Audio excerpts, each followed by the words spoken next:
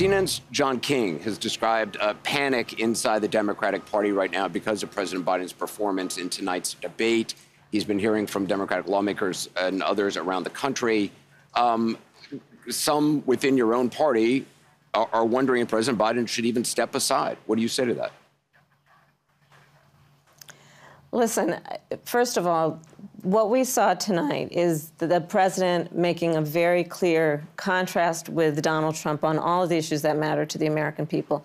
Yes, there was a slow start, but it was a strong finish. And what became very clear through the course of the night is that Joe Biden is fighting on behalf of the American people, on substance, on policy, on performance. I mean, can you say that you are not concerned at all, having watched the president's performance tonight? It was a slow start. That's obvious to everyone. I'm not going to debate that point. I'm talking about the choice in November. I'm talking about one of the most important elections in our collective lifetime.